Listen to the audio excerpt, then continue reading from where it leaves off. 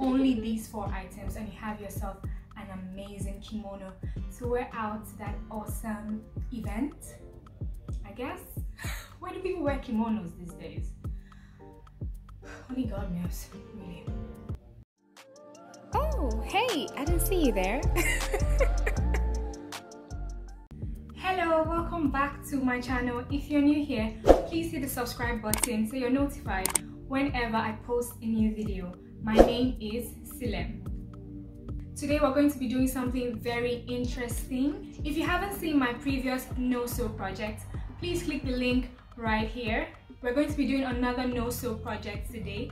I'm going to teach you how to make a kimono without sewing. So this kimono can be done in as little as 5 minutes.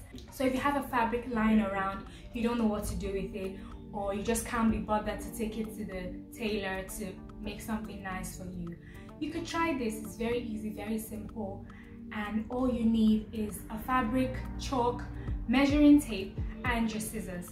These are the only 4 items you need. You don't need to sew anything, you don't need a needle, you don't need a thread, you don't need a glue, nothing. Only these 4 items and you have yourself an amazing kimono to wear out to that awesome event, I guess. Why do people wear kimonos these days? Only God knows, really. Okay, so without further ado, let's get right into it. I'm going to show you the fabric I'll be using for this project. So for the fabric you need a self-finished fabric. However, you don't really need a solid fabric for this project. I'm not using a solid fabric, so you can decide to use a solid fabric or not, but you definitely need to use a self-finished fabric, simply because it's a no-sew project. You're not going to sew anything, so you need your edges to be as neat as possible. So what I mean by solid fabric is a fabric that there is no clear distinction between the right side and the wrong side. So I'm going to show you an example of a solid fabric. Now this is a solid fabric. There's no clear distinction between the right side and the wrong side. However, the fabric I'll be using today is not a solid fabric, and this is the fabric I'm using today. This is the fabric I'm using today. This is the right side, and there is a clear distinction between this right side and the wrong side. So it's important that you decide what you want. For this project, it's not necessary that you use a solid fabric, but you definitely have to use a self-finished fabric. In all my no-sew projects, and even the ones to come, I would always use a self-finished fabric, and I'll also advise you to always use a self-finished fabric if you're going to be doing any of my no-sew projects. So that is a must. However, you could decide to use a solid fabric or a fabric that is not solid. By self-finished fabric, I mean a fabric that does not fray. So these 2 fabrics, though this is solid and this isn't solid, they are both self-finished. So what I mean is that they don't fray. They don't fray at all. So even when you cut them with the scissors, there's no hair coming out or anything like that. So it's the same thing with this one. It's also a self-finished fabric, and it doesn't fray as well. So this is the fabric I'll be using. I'm actually using 1 yard of fabric. It's actually 1.5 yards. I think it's 1 yard. I'm using 1 yard of fabric for this kimono. It's very simple, very easy for you to do. If you want to see how I make this kimono, then please keep watching. I'm using 1 yard of fabric for this DIY kimono. Is it really 1 yard? It's about 45 inches because I've used part of it, so it's about, say, 1.5 yards or something. So yeah, it's basically 1.5 yards.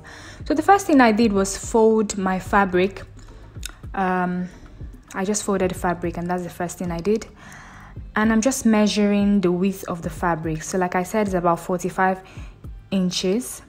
So you need to measure the width of your fabric because you would need to measure half of that width. So since the width of my fabric is 45 inches, half of that is 22.5 inches. So that is what I'm marking now. So from one end, I'm just measuring 22.5 inches, which is half of the width of my fabric. So I'm just measuring that all the way down, so just so that I have a straight line at the end of the day, because I find that when you just you measure something and you just mark like maybe 3 points and you try to eyeball it to cut, it's not as straight. So I try to mark as many times as I can, and with very, very, very short distances between the marks. I hope that makes sense. So that's why I'm doing this along the fabric. So that's what I'm doing still, just making sure that at the end of the day I have a straight line. And once I'm done with that, the next thing I'm going to do is cut along that line that I've marked. I made a tiny hole at the top there, and then I started cutting from there, but then I realized, no, let me start from the bottom. So wherever you start from, it doesn't really matter as long as you cut along the line you've marked. This is a very simple kimono jacket. Like I said, it can be done in as little as 5 minutes. It doesn't take time at all. So that's what you do. You just cut along that line. Try to make your cutting as smooth as possible, and that's why I'm taking my time, so it's smooth, it's clean. It doesn't look like you were being chased when you were cutting it, you know. You know what I'm saying, right? So yeah, like I said, you can cut from the top or you can cut from the bottom. Whichever way you decide to cut it, just cut a straight line. That's it. And then when you're done with that, this is what you should have. The back or the other side of the fabric should not be cut. So you're cutting only one side, you're not cutting the back. Bear that in mind. And now this is the belt for the kimono. The length is 60 inches, while I decided to use a width of 2 inches. So like I did previously, I'm just marking that 2 inches along the fabric, so that when I'm cutting, it gives me a straight line once I'm done cutting. So I'm just cutting along that line I've marked, and that's basically it, guys. This is quite simple, very straightforward. I actually like, this is one of my favorite of my DIYs. My best is clearly the waterfall jacket. If you haven't seen the waterfall jacket, I'm going to put a card, so just click the card in the top right corner of the screen. So that's definitely my favorite, the waterfall jacket, but this is the close second. I really love how this kimono turned out, and I love the fact that it's really, really simple to make, very easy to make. And this is what the belt looks like when I'm done. It's just a straight, simple belt. And then I wore it over a camisole. You could wear anything underneath, depends on you basically. But I decided to wear mine with a camisole and a white jean.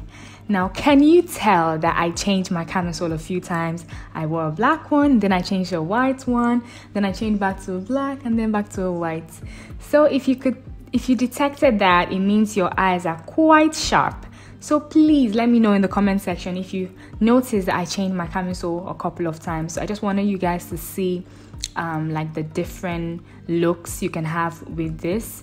So I definitely prefer the white camisole with the white jean. It looks more, you know, more nice, more neutral. It makes everything blend in very neutral. But the black is all right. But I really prefer the white one. If you've watched up to this point, thank you so much. God bless you. Please hit the subscribe button. Support your girl. Like, this YouTube business is not a joke. It's not a joke, guys. This thing takes hard work.